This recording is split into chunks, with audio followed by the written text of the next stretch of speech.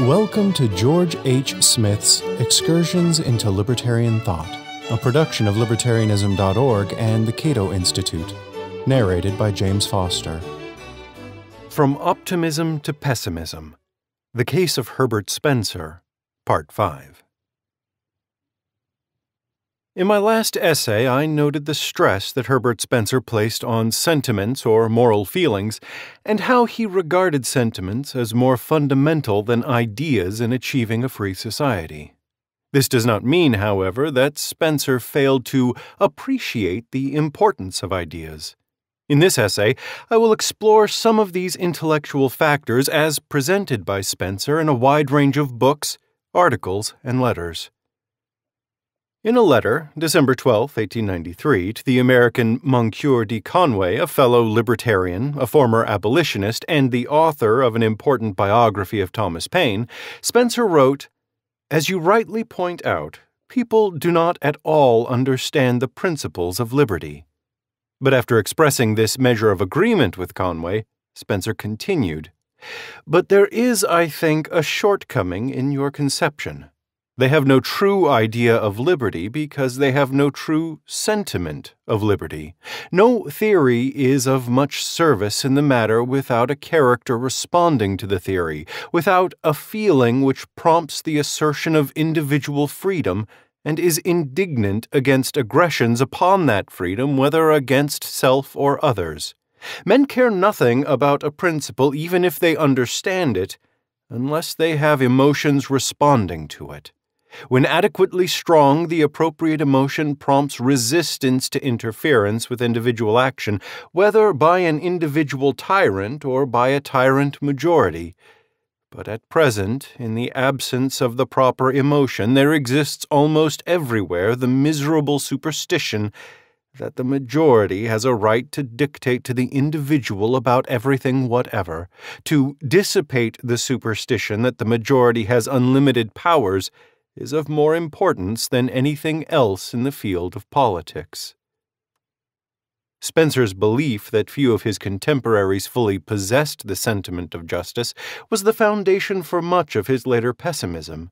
As he said in a letter to J. A. Skilton, January 10, 1895, "You have faith in teaching, which I have not. You believe men are going to be changed in their conduct by being shown what line of conduct is rational.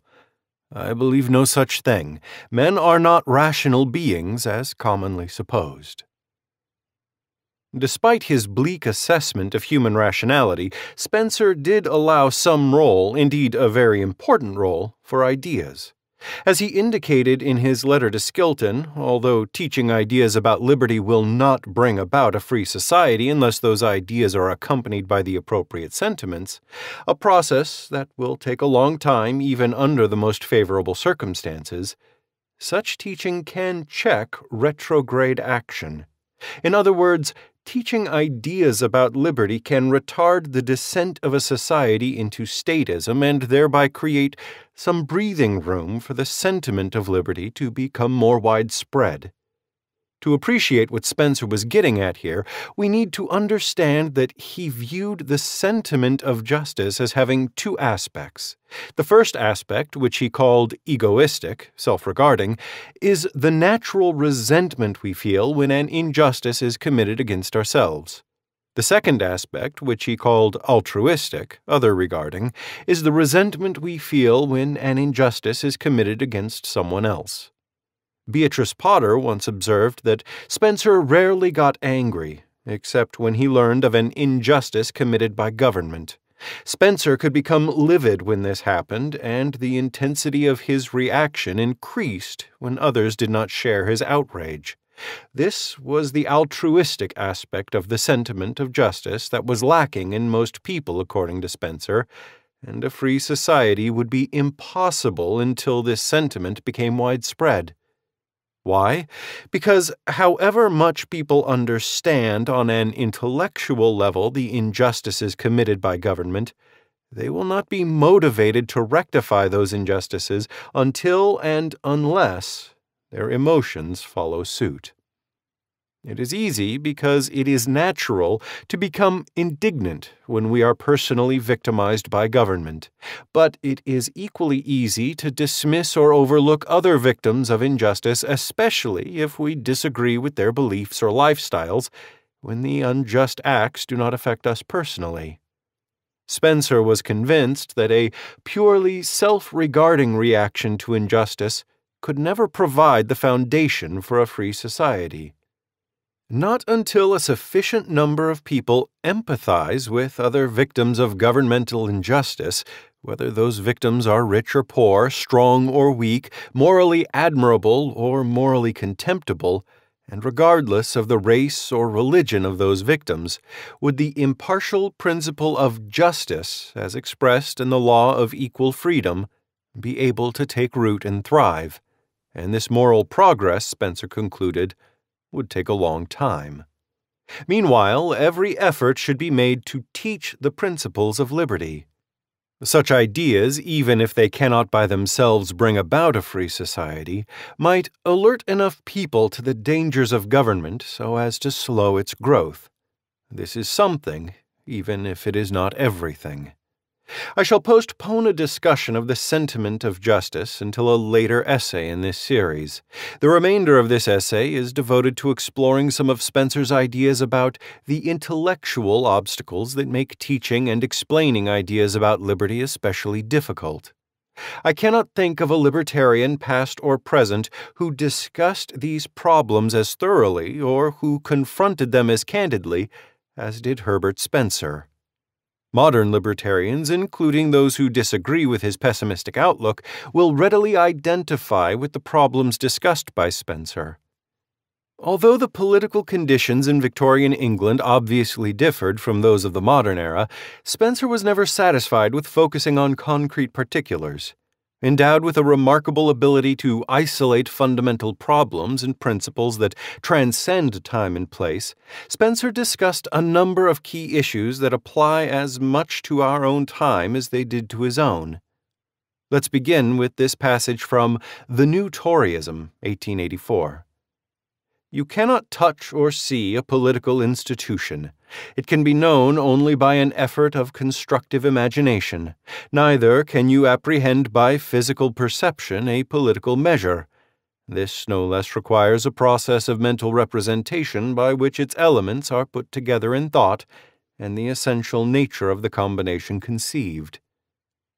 This observation about the abstract nature of institutions, which is remarkably similar to some points that F.A. Hayek made in The Counter-Revolution of Science, was the foundation of Spencer's argument that most people simply do not understand the long-term causal effects of political intervention in social and economic affairs. And this led Spencer to a number of corollary observations about the obstacles to achieving a free society. Consider Spencer's article, Political Fetishism, 1865. Spencer begins by noting a primitive religious practice that was scoffed at by Europeans, namely molding a god out of clay and then expecting this idol to have magical powers not possessed by the clay itself. However much sophisticated Europeans prided themselves on their superiority to primitive cultures, they entertained similar superstitions in the realm of politics. Why should supposedly enlightened people wonder at the superstitions of primitive minds, Spencer asked, when they hold beliefs that are equally superstitious, if not quite as crude? After all, many people invest the institution known as government with wondrous powers. Like the molders of clay gods, they expect government to possess powers or properties quite different from those it had before it was molded.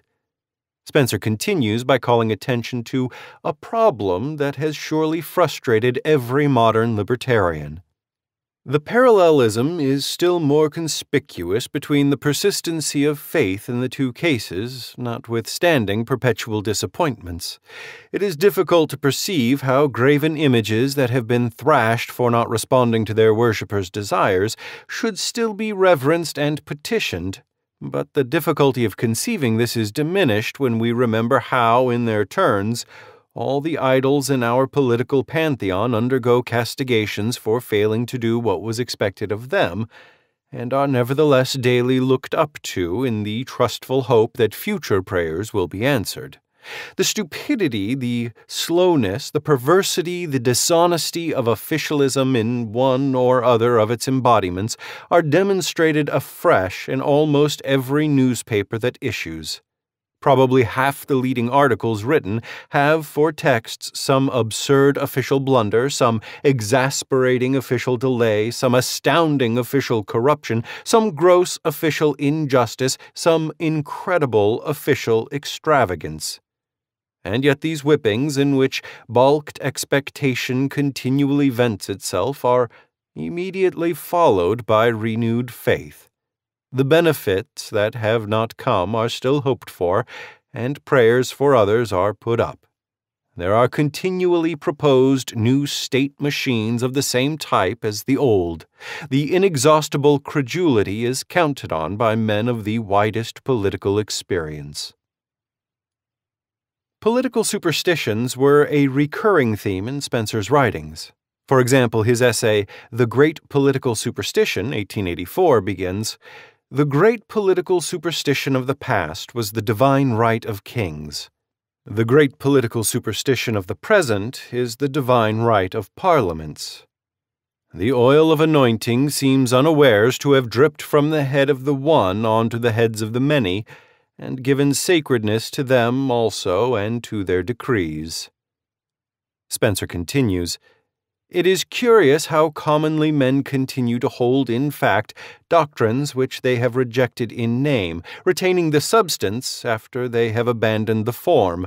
The tacitly asserted doctrine common to Tories, Whigs, and Radicals that governmental authority is unlimited dates back to times when the lawgiver was supposed to have a warrant from God. And it survives still, though the belief that the lawgiver has God's warrant has died out. "Oh, an act of Parliament can do anything," is the reply made to a citizen who questions the legitimacy of some arbitrary state interference, and the citizen stands paralyzed. It does not occur to him to ask the how and the when and the whence of this asserted omnipotence bounded only by physical impossibilities. We see in the passage quoted above two features of Spencer's interest in political superstitions. The first is the irrational belief in the competence of governments. The second is the irrational belief in the moral authority of governments. Spencer dissected both of these superstitions ruthlessly and in detail, but despite his best efforts, he never seems to have believed that these fictitious beliefs could be defeated in the foreseeable future. According to Spencer, most people are too ignorant to understand the detrimental long-term consequences of government intervention, so they will continue to embrace the superstition that a government can accomplish virtually anything given the requisite political will, and despite one failure after another. Experience counts for nothing here, because to understand the abstract nature of political institutions and their causal effects on social and economic interaction requires a level of conceptual ability that exceeds the intellectual powers of most people. In addition, most people, lacking a sense of justice and hoping to gain from the system of political coercion known as government, will gladly surrender their moral autonomy and submit to a political authority in exchange for a mess of porridge. This pessimistic outlook on both intellectual and moral fronts led to one of the most significant and controversial changes in Spencer's political beliefs. From a champion of complete suffrage, including female suffrage early in his career, Spencer became so disillusioned with political reforms that he came to view democracy itself as a serious threat to a free society. Spencer even criticized American democracy because Americans believed that smart people in government can do whatever they set out to do. Spencer, who was blunt if he was anything, was not reluctant to use words like stupidity when describing these and similar beliefs.